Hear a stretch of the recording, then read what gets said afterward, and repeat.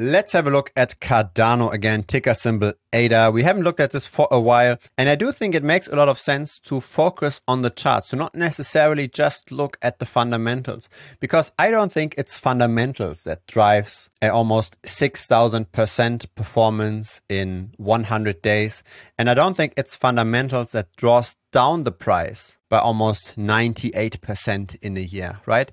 These are psychological shifts. These are momentum shifts. People are simply scared when there's a bear market to lose money on their cryptocurrency. And so whatever is perceived as most risky gets sold off first. Meaning when there's a crypto winter, Bitcoin tends to lose less. When there's a rally, Bitcoin also tends to gain less, right? This outperformance that we got since the Corona crash, it was massive. So we gained almost 13,000% in those 1.5 years in Cardano. Currently though, right, since we had the peak at $3, we are down by more than 80%. Now, as said, the correlation across crypto is very high. Bitcoin and Ethereum has a lot of impact on the Cardano price as well. That's why I personally prefer to look at the Bitcoin or Ethereum denominated chart rather than at the pure US dollar chart. Because what's the reason why we invest in altcoins, right? Why don't we just stick with Bitcoin? It's because we hope to get a higher performance, meaning when investing into Cardano, we have to take Bitcoin as our minimum measuring stick. If we cannot outperform Bitcoin over the very long term, then why actually bother? Why take the additional risk of getting into Cardano? Over the long term, right, over all of those years, ADA did outperform by almost 400%, but as said, with a lot of volatility along the way. Now, I've done a backtest on Cardano, trying to find out what's the best simple and exponential moving average. So I've simulated buying and selling. We buy whenever the price is above the moving average. We sell whenever the price is below. So we want to ride the momentum, right? We want to be in the market betting on rising prices during times like this, and vice versa. We want to be betting on falling prices when the Cardano price, right, the green line, is below those moving averages. So for Cardano, the best moving averages are the 20-day simple and the 39 exponential. So that's what we see over here. In the short term, things continue to look bleak, right? We do want to see a rise of at least 10% or so until we can be bullish.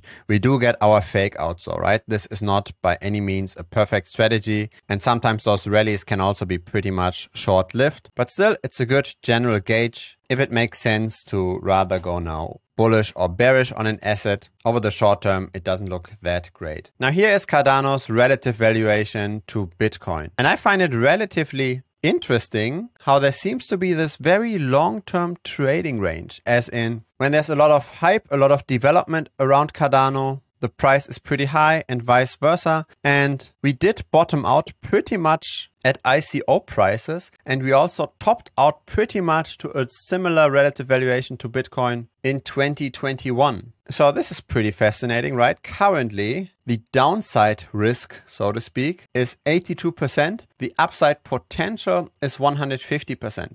Now, this doesn't look correct, right? How is it possible that this is just 80%, but the distance to the line is way larger than the distance to the upper line? That's because we're looking here at a logarithmic scale, right? When we look at this on a linear scale, this is actually how it looks like. What's also interesting to note here is that it's easier to buy low than it is to sell high. Note how much longer we are at the lower prices where you can dollar cost average in, where there's simply a lot of depression in the market, versus those elevated prices, right? We're just for a few days or weeks maximum at these very high prices, which then tends to show that we really have to be active in selling during a rally, right? We can't really try to time the top because the top might be around just for a very brief period. We see something similar when valuing Cardano relative to Ethereum. Why do we want to look at this relative to Ethereum? Because the use cases are somewhat similar, right? We're looking at a smart contract platform. Cardano is pretty much a competitor to Ethereum. At least it attempts to do so. The adoption is not yet there, but it attempts to be challenging Ethereum. And in a similar way, we've got a sideways trading range with a bit less of a magnitude, right? Here, the bottom is at -50%. The top is at 123%. And by looking at this chart, we can see that Cardano tends to be higher correlated to Ethereum than to Bitcoin, right? With Bitcoin, we've got all these kinds of crazy bull runs and bear markets, the trading range is really, really large. That's different for Ethereum. So for Ethereum, it might even make sense to somewhat actively trade this. Right now, we are at no particularly extreme price for Cardano. Another way to look at this, right, we've got several charts here for Cardano, is to look at the Cardano dominance.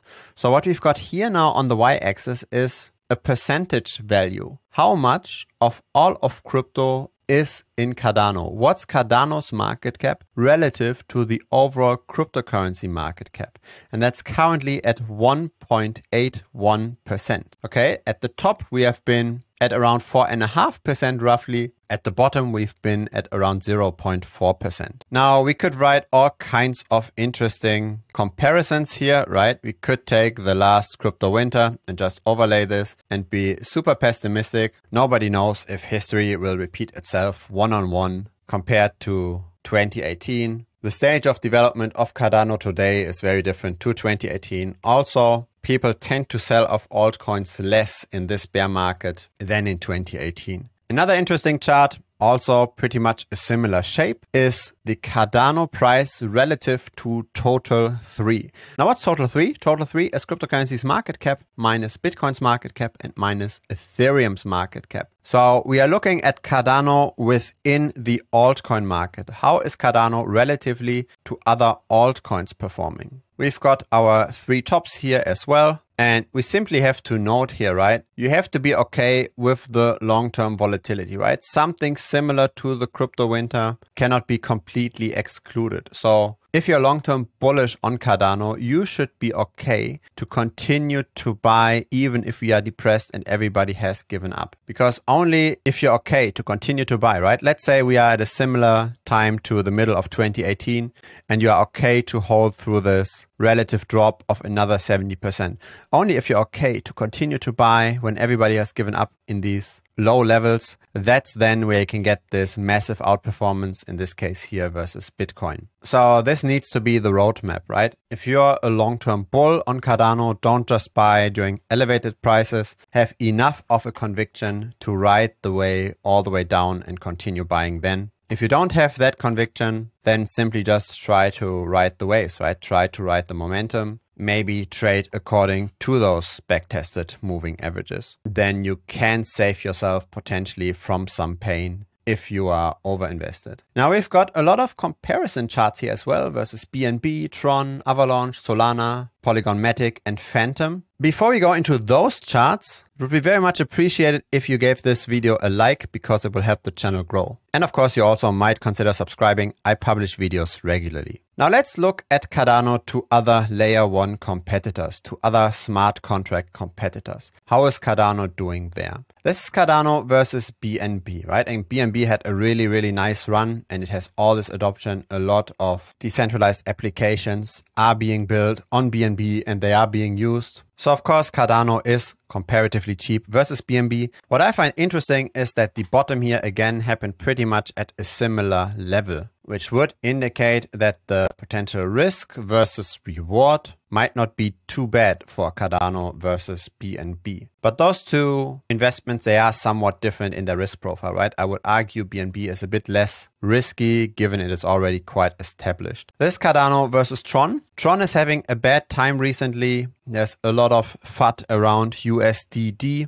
justified or not. This is the only chart so far that doesn't really have a consistent trading range. It's pretty hard to get to any conclusive trend here. We might be appreciating versus Tron over the long term and we might be relatively low, but this is to be taken with quite a bit of a grain of salt, right? It's pretty hard to do any kind of conclusive TA on this. Let's look at Cardano versus Avalanche. A little bit different over here, right? Here we went below the support by quite a bit actually. This was a drop of another 40%. There is somewhat of a resistance though now, right? So no clear picture here, pretty much in the middle of all of the action. Both Avalanche and Cardano lost quite heavily in this recent drop. Cardano underperformed Solana since August of 2020 by 70%. Solana is also rather having a bad time right now. The outages, etc. don't help the SOL price. This is just the historical view though, so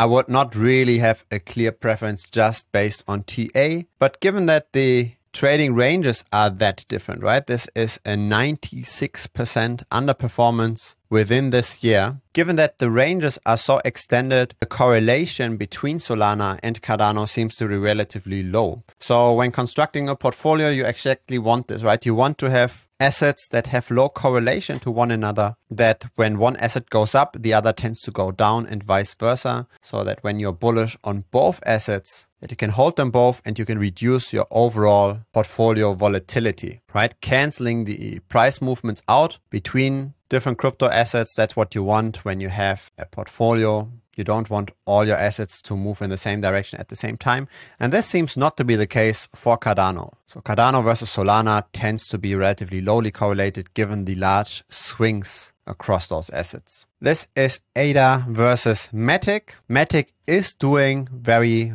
nicely recently. That's why we see this crash. I am long-term bullish on Polygon Matic. The transaction fees are really, really low. The adoption is relatively nice. The closeness to Ethereum isn't bad either. There is some support from the Ethereum community there. You've also got NFTs on Polygon Matic that are more or less well established. We've even got support on OpenSea for Matic related NFTs. All of this nice performance of Polygon Matic probably explains the underperformance of Cardano versus Matic over the long term, right? This is a 95% underperformance. I wouldn't bet the farm on this, that Cardano will continue to outperform or rather underperform Matic to that degree in the future, but I am a Polygon Matic bull over the long term. I do think Polygon Matic is a great project and it does make sense to DCA into Matic. Trying to ride these short-term reversals can be dangerous. This is simply just the comparison chart. So if you hold Cardano over the long term, try to also have a look at Polygon Matic. It might be worth checking out. The risk profile, in my opinion, might even be lower for Polygon Matic given its adoption. Here's Cardano versus Phantom. And here we've got pretty much a trading range again. We did see a little bit of an underperformance.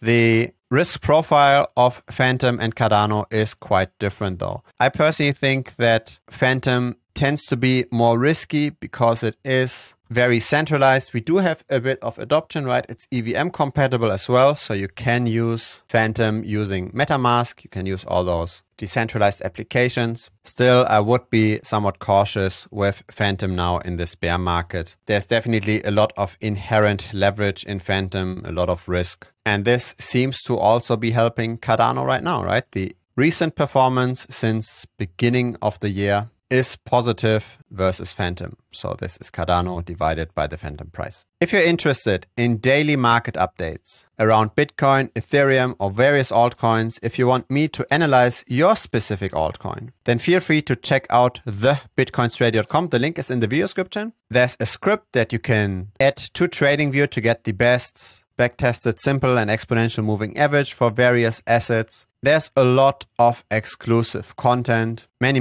videos, and of course the Telegram channels where you can ask me anything. So thebitcoinstrategy.com. More information is in this video over here. Hope to see you in that video and thanks for watching this one. Bye bye.